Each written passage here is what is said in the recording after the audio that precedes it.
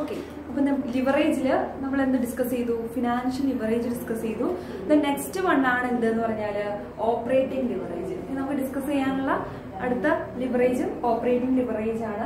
Operating leverage. Financial leverage is capital structure, debt to equity, debt in the equity shareholders in the fundraise. Financial leverage leverage calculate base concept then operating leverage main item base cost sales income sales profit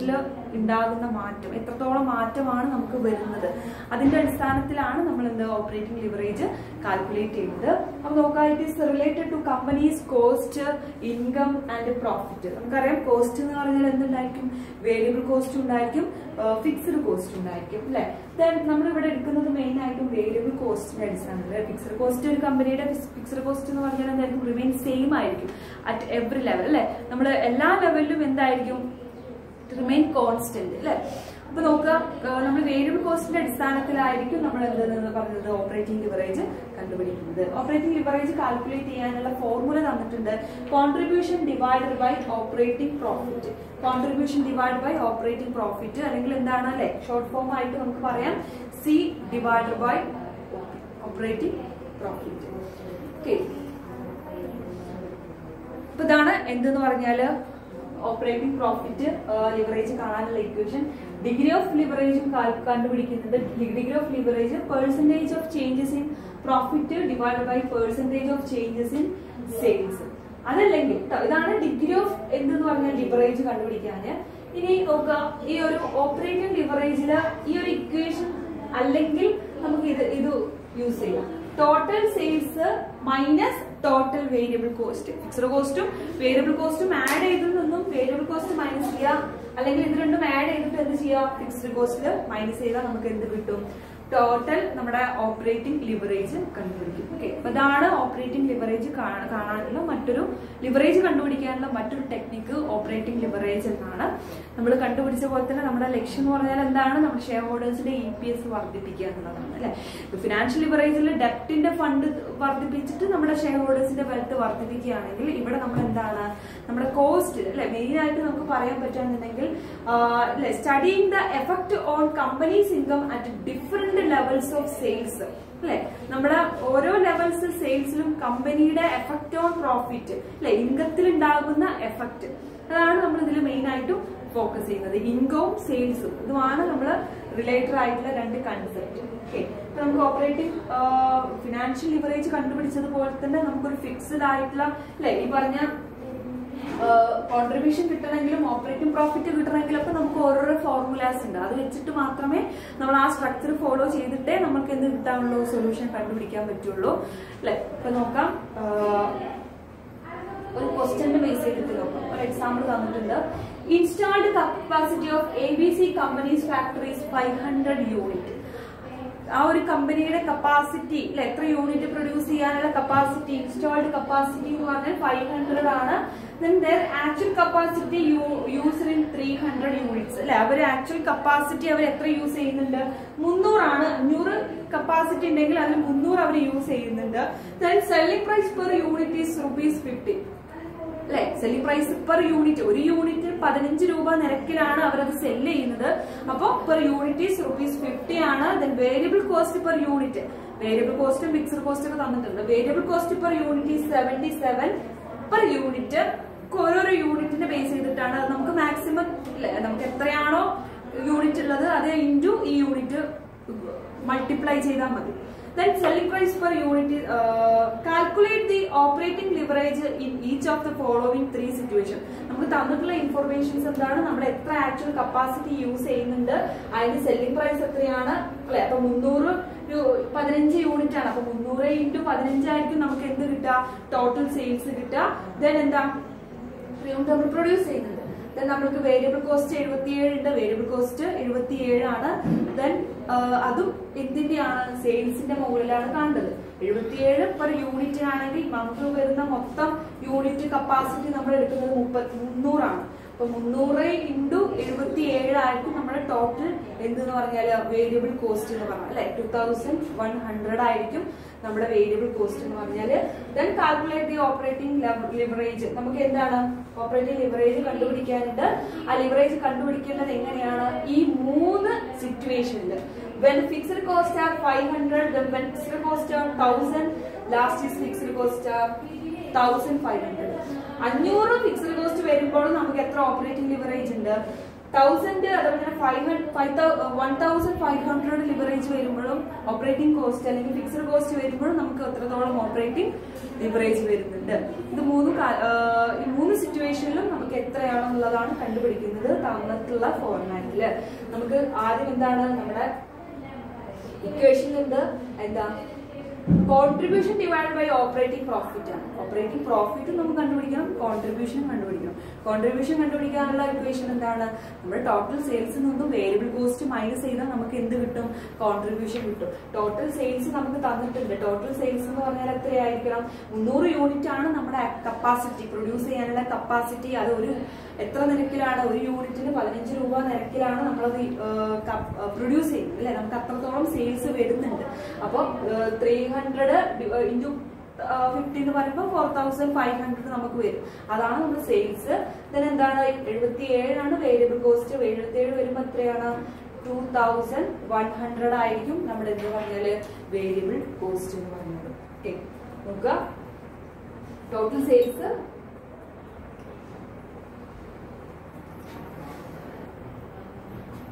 first situation എന്താണ്? Total sales എന്ന് പറഞ്ഞാൽ എല്ലാത്തിനും common ആണ് അല്ലെ. 300 unit ആണ്.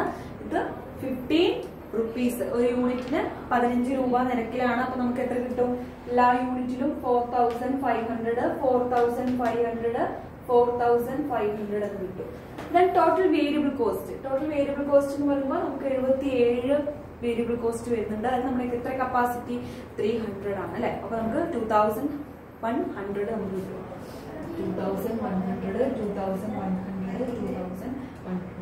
Contribution എന്ന് പറഞ്ഞാൽ എന്താണ്? ടോട്ടൽ സെയിൽസിൽ നിന്നും വേരിയബിൾ കോസ്റ്റ് മൈനസ് ചെയ്താലാണ് നമുക്ക് കോൺട്രിബ്യൂഷൻ കിട്ടുന്നത്. ഓക്കെ, ഇവിടൊക്കെ സെയിം ആണ്. എത്രയാണ്? 2400 സെയിം ആയിട്ടാണ് വരുന്നത്. ഫിക്സ്ഡ് കോസ്റ്റ് സിറ്റുവേഷൻ ഒക്കെ ഓരോന്നും വ്യത്യാസമുള്ളതാണ്. ഒന്നാമത്തെ സിറ്റുവേഷൻ എത്രയായിരുന്നു? 500. ദെൻ രണ്ടാമത്തെ സിറ്റുവേഷനിൽ 1000. ദെൻ മൂന്നാമത്തെ സിറ്റുവേഷനിൽ 1500. ദെൻ എന്താണ്? Operating profit. ഓപ്പറേറ്റിംഗ് പ്രോഫിറ്റ് നമുക്ക് എന്താണ് കിട്ടുക? കോൺട്രിബ്യൂഷനിൽ നിന്നും ഫിക്സ്ഡ് കോസ്റ്റ് നമുക്ക് മൈനസ് ചെയ്ത് കഴിഞ്ഞാൽ എന്ത് കിട്ടും? ഓപ്പറേറ്റിംഗ് പ്രോഫിറ്റ് കിട്ടും. ഓപ്പറേറ്റിംഗ് പ്രോഫിറ്റ് അപ്പൊ എത്രയായിരിക്കും? 2400 മൈനസ് 500 1900. ഒന്നാമത്തെ സിറ്റുവേഷനിൽ ഓപ്പറേറ്റിംഗ് പ്രോഫിറ്റ് 1900 ആണ്. രണ്ടാമത്തെ സിറ്റുവേഷനിൽ കോൺട്രിബ്യൂഷൻ എന്ന് പറഞ്ഞാൽ 2400 ആയിരുന്നു. ദെൻ 100 ആണ് നമുക്ക് എന്ത്? 100 അല്ലെ. 100 ഫിക്സ്ഡ് കോസ്റ്റ് 100 അല്ലേ രണ്ടാമത്തെ കേസിൽ? ഓക്കെ, അപ്പൊ എത്രയായിരിക്കും? 1400 അല്ലെ. 1400. ദെൻ മൂന്നാമത്തെ കേസിൽ 2400 1500 is equal to 900. Then operating profit നമുക്ക് കിട്ടി അല്ലെ. ഓപ്പറേറ്റിംഗ് പ്രോഫിറ്റ് നമുക്ക് എങ്ങനെയായിരുന്നു? കോൺട്രിബ്യൂഷൻ നിന്ന് ഫിക്സ്ഡ് കോസ്റ്റ് മൈനസ് ചെയ്താൽ മതി. ഫിക്സ്ഡ് കോസ്റ്റ് നമുക്ക് ഡയറക്റ്റ് ആയിട്ടും ഓരോ സിറ്റുവേഷനും തന്നിട്ടുണ്ട്. 500 1000 then എത്രയാണ്? 1500. ഓക്കെ,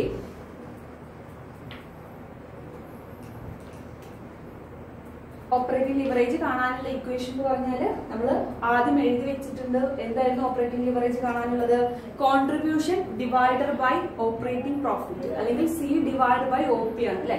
ഈ C divider by O P ആണ്. ഓരോന്നും ചെയ്ത് നോക്കുക. 2400 divide by 1900 is equal to 1.3 കിട്ടും. Then 2400 divided by 1400 is equal to 1.7 എന്ന് കിട്ടും. The last is 2400 divided by 900 അല്ലെ. ഓപ്പറേറ്റിംഗ് പ്രോഫിറ്റ് ആണ്. 900 എന്ന് പറഞ്ഞാൽ എത്രയാണ്? 2.7.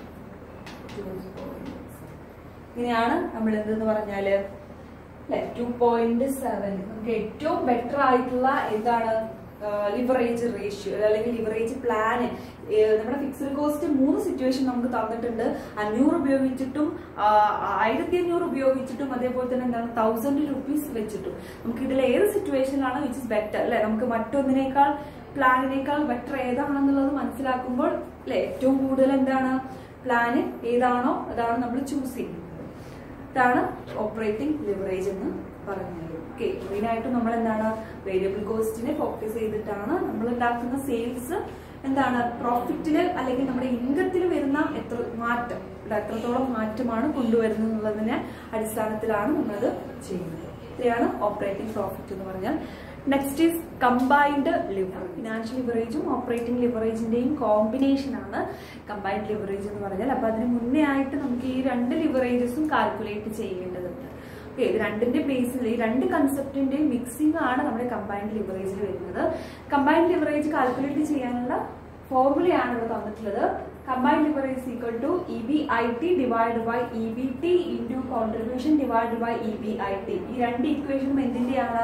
EBIT divided by EBT എന്ന് പറഞ്ഞാൽ നമ്മുടെ എന്തിന്റെയാണ്? നമ്മൾ പഠിച്ചിട്ടുള്ള ഫിനാൻഷ്യൽ ലിവറേജിന്റെയാണ് അല്ലെ. അതേപോലെ കോൺട്രിബ്യൂഷൻ ഡിവൈഡ് ബൈ EBT എന്ന് പറഞ്ഞാൽ എന്താണ്? EBIT എന്ന് പറഞ്ഞാൽ എന്തായിരിക്കും? നമ്മൾ പഠിച്ചിട്ടുള്ള ഓപ്പറേറ്റിംഗ് ലിവറേജിന്റെയാണ് അല്ലെ. ഓപ്പറേറ്റിംഗ് ലിവറേജിന്റെയാണ് ഈ ഒരു ഇക്വേഷൻ. അപ്പൊ നമുക്കിത് എന്ത് ചെയ്യാം? ചുരുക്കാം അല്ലെ. 2 EBIT നമുക്ക് വെട്ടിക്കളഞ്ഞാല് നമുക്ക് എന്താണ് ഈ കമ്പൈൻഡ് ലിവറേജ് എന്ന് പറഞ്ഞിട്ടുള്ള ഇക്വേഷൻ നമുക്ക് വളരെ ചുരുക്കത്തിൽ നമുക്ക് കൊണ്ടുവരാം. എങ്ങനെയാണ്? കോൺട്രിബ്യൂഷൻ അല്ലെ. ബാക്കിയുള്ള 2 നോക്കുമ്പോൾ എങ്ങനെ വരെ ഇക്വേഷൻ?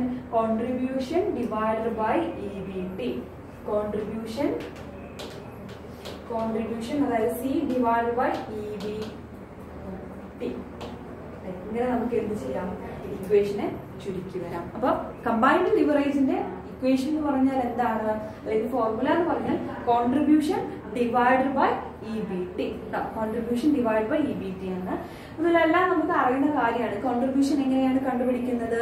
നമ്മുടെ ടോട്ടൽ സെയിൽസിൽ നിന്നും വേരിയബിൾ കോസ്റ്റ് മൈനസ് ചെയ്താലാണ് നമുക്ക് കോൺട്രിബ്യൂഷൻ കണ്ടുപിടിക്കുന്നത് അല്ലെ. നമുക്ക് സൈഡിൽ എഴുതി വെച്ചിട്ടുണ്ട്. Contribution equal to total sales minus variable cost. Then EBT നമുക്ക് എങ്ങനെ കിട്ടാം? EBT കിട്ടാൻ EBITയിൽ നിന്നും ഇൻട്രസ്റ്റ് കുറച്ചാൽ മതി. എത്ര പെർസെന്റേജ് നമുക്ക് ഇൻട്രസ്റ്റ് ഉണ്ട് അതിനനുസരിച്ചിട്ട് നമുക്ക് എന്ത് കുറച്ച് കഴിഞ്ഞാൽ നമുക്ക് EBT കണ്ടുപിടിക്കാം. EBIT എങ്ങനെ നമുക്ക് കണ്ടുപിടിക്കുക? നമുക്ക് ഓപ്പറേറ്റിംഗ് കോസ്റ്റ് തന്നിട്ടുണ്ടായിരിക്കും. ആ ഓപ്പറേറ്റിംഗ് കോസ്റ്റ് അല്ലെ നമുക്ക് ടോട്ടൽ നടത്താൻ വന്നിട്ടുള്ള ടോട്ടൽ കോസ്റ്റ് ഓപ്പറേറ്റിംഗ് കോസ്റ്റിലെ നിന്നും ഈ കോൺട്രിബ്യൂഷൻ നമുക്ക് മൈനസ് ചെയ്ത് കഴിഞ്ഞാൽ EBIT കിട്ടും. ഓക്കെ, അപ്പൊ ഇതിനെ ബേസ് ചെയ്തിട്ട് നമുക്ക് ഈ ഒരു ഫോർമുല വെച്ചിട്ട് നമുക്ക് എന്ത് ചെയ്യാം? നമുക്ക് കമ്പൈൻഡ് ലിവറേജ് കണ്ടുപിടിക്കാം. ഓക്കെ, ഇത്രയാണ് ഇത്. നമുക്കൊരു ക്വസ്റ്റ്യൻ നോക്കാം. എന്താ? Company has A sale of ₹50,000. കമ്പനിയുടെ സെയിൽസ് എന്ന് പറഞ്ഞാൽ 50,000 ആണ്. അപ്പോൾ സെയിൽസ് നമുക്ക് കിട്ടി അല്ലെ. ദെൻ എന്താ? The variable cost are 40% of sales. Variable cost തന്നിട്ടുണ്ട്. പക്ഷെ അതെന്താണ്? സെയിൽസിന്റെ 40% എന്നാണ് പറഞ്ഞിട്ടുള്ളത് അല്ലെ. ഡയറക്റ്റ് ആയിട്ട് തന്നിട്ടില്ല. നമുക്ക് എത്രയാണോ സെയിൽസ് തന്നിട്ടുള്ളത് അതിന്റെ 40% മാത്രമാണ്. അപ്പൊ 50,000 ആണ് തന്നിട്ടുള്ളത്. അപ്പൊ അതിന്റെ 40% എന്ന് പറയുമ്പോൾ നമുക്ക് 20,000 കിട്ടും. 20,000 കിട്ടും അല്ലെ. അപ്പൊ സെയിൽസ് എന്ന് പറഞ്ഞാല് 40%. ഫിക്സ്ഡ് ഓപ്പറേറ്റിംഗ് കോസ്റ്റ് അതാണ് പറഞ്ഞിട്ടുള്ളത്. നമുക്ക് ഓപ്പറേറ്റിംഗ് കോസ്റ്റിൽ നിന്നും കോൺട്രിബ്യൂഷൻ മൈനസ് ചെയ്താൽ EBIT കിട്ടുമെന്ന് പറഞ്ഞു. അപ്പൊ ഓപ്പറേറ്റിംഗ് കോസ്റ്റ് തന്നിട്ടുണ്ട് 15,000 രൂപ അല്ലെ. 15,000 rupees നമുക്ക് തന്നിട്ടുണ്ട്. Then the amount of interest payable of long term ഡെപ്റ്റ് is 5,000 അല്ലെ. ഇൻട്രസ്റ്റ് ആണ്. ഇൻട്രസ്റ്റ് തന്നിട്ടുണ്ട്. ഇൻട്രസ്റ്റ് എത്രയാണ് എമൗണ്ട് തന്നിട്ടുള്ളത്? 5,000 ആണ് ടോട്ടൽ ഇൻട്രസ്റ്റ് തന്നിട്ടുള്ളത്. പെർസെന്റേജിലല്ല, ഡയറക്റ്റ് തന്നിട്ടുണ്ട്. ദെൻ എന്താ? ലാസ്റ്റ് കാൽക്കുലേറ്റ് ഫൈൻഡ് ഔട്ട് എന്താണ് നമ്മുടെ കമ്പൈൻഡ് ലിവറേജ്. അപ്പൊ തന്നിട്ടുള്ള ഡീറ്റെയിൽസുകൾ വെച്ചിട്ട് നമുക്ക് എന്താണ് കമ്പൈൻഡ് ലിവറേജ് കണ്ടുപിടിക്കാനുള്ളതാണ്. അപ്പൊ ആദ്യം നമുക്ക് എന്താണ് എഴുതേണ്ടത്? കോൺട്രിബ്യൂഷൻ കണ്ടുപിടിക്കണം അല്ലെ. കോൺട്രിബ്യൂഷൻ കണ്ടുപിടിക്കാൻ എന്താ ചെയ്യാ? ഒന്നാമത്തെ കാര്യം സെയിൽസ് എത്രയാണെന്നുള്ളത് മനസ്സിലാക്കാം. സെയിൽസ് നമുക്ക് തന്നിട്ടുണ്ട് ഡയറക്റ്റ് ആയിട്ട്. സെയിൽസ് ഈസ് 50,000 അല്ലെ. 50,000 തന്നിട്ടുണ്ട്. അപ്പൊ 50,000 ഉള്ളത് എഴുതാം. രണ്ടാമത്തെ കേസ് എന്താണ്? വേരിയബിൾ കോസ്റ്റ് വന്നിട്ടുണ്ട്. അപ്പൊ സെയിൽസിന്റെ 40% ആണെന്നുള്ളത് ക്വസ്റ്റ്യനിൽ തന്നിട്ടുണ്ട്. So variable cost is 40% of sales എന്ന് പറയുമ്പോ 20,000. ഇതൊന്നും മൈനസ് ചെയ്യുമ്പോൾ നമുക്ക് എന്ത് കിട്ടും? കോൺട്രിബ്യൂഷൻ കിട്ടും. ഇനി കോൺട്രിബ്യൂഷൻ ഡിവൈഡ് ബൈ എന്ത് ചെയ്താൽ മതി?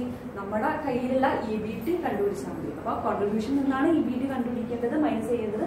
അപ്പൊ ആദ്യത്തെ സംഭവം നമുക്ക് കിട്ടി, കോൺട്രിബ്യൂഷൻ നമുക്ക് കിട്ടി. ഇനി നെക്സ്റ്റ് സ്റ്റേജ് ഏതാണ്? അല്ലെ, 30,000 കോൺട്രിബ്യൂഷൻ കിട്ടി.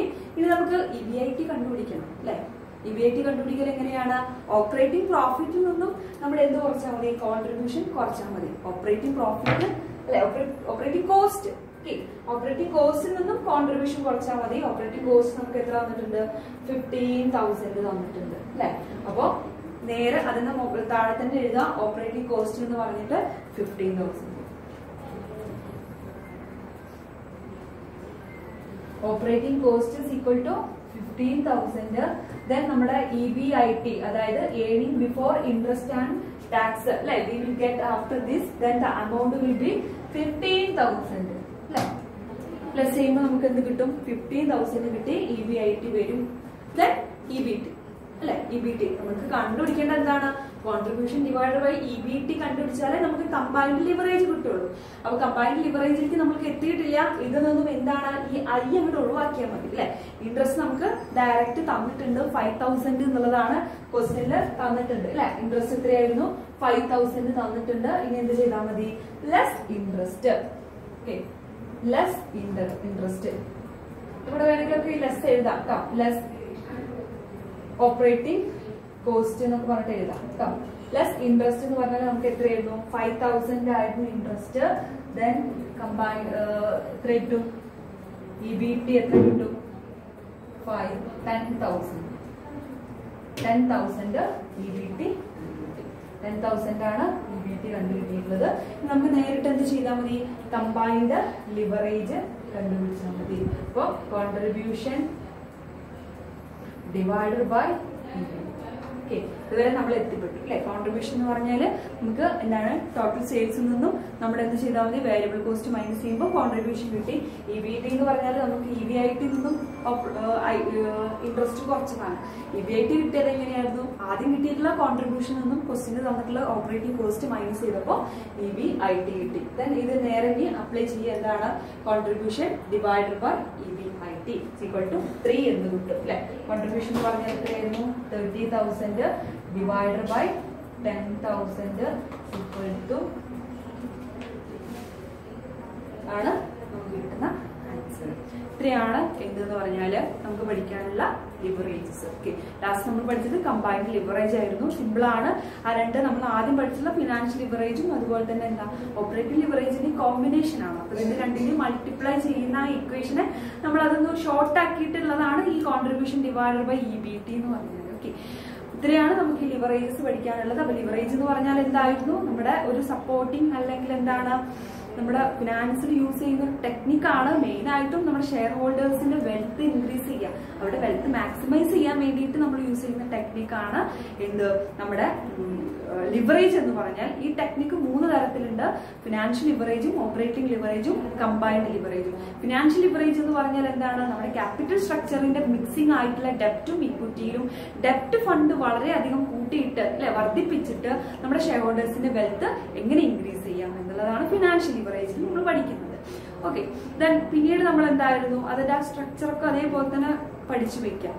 ദെൻ അതിന്റെ നെക്സ്റ്റ് ഉള്ളതാണ് ഓപ്പറേറ്റിംഗ് ലിവറേജ് എന്ന് പറഞ്ഞാൽ. ഓപ്പറേറ്റിംഗ് ലിവറേജ് പറഞ്ഞാൽ എന്തായിരുന്നു? നമ്മുടെ കോസ്റ്റ് എത്രത്തോളം നമ്മൾ സെയിൽസിൽ വരുത്തുന്നുണ്ട് മാറ്റം, അത് പ്രോഫിറ്റിനെ അല്ലെങ്കിൽ നമ്മുടെ ഇൻകത്തിനെ എഫക്ട് എങ്ങനെ ചെയ്യുന്നുണ്ട്, ഇതാണ് എന്ത് പറഞ്ഞാല് ഓപ്പറേറ്റിംഗ് ലിവറേജ് എന്ന് പറഞ്ഞാൽ. ഇതിന്റെ രണ്ടിന്റെയും കോമ്പിനേഷൻ ആണ് കമ്പൈൻഡ് ലിവറേജ് എന്ന് പറഞ്ഞാൽ. ഓക്കെ, ഇക്വേഷൻസുകളൊക്കെ നല്ല രീതിയിൽ തന്നെ പഠിച്ചു വെക്കാം. അതിന് ബേസ് ചെയ്തിട്ടായിരിക്കും നമുക്ക് ബാക്കിയുള്ള കാര്യങ്ങളൊക്കെ ചെയ്യുന്നത്. നന്നായിട്ട് പഠിച്ചു വെക്കാം. എന്തായാലും തീർച്ചയായിട്ടും ചോദിക്കുന്ന ഒരു ക്വസ്റ്റ്യൻ ആയിരിക്കും. മനസ്സിലായെന്ന് വിചാരിക്കുന്നുണ്ട്. Thank you.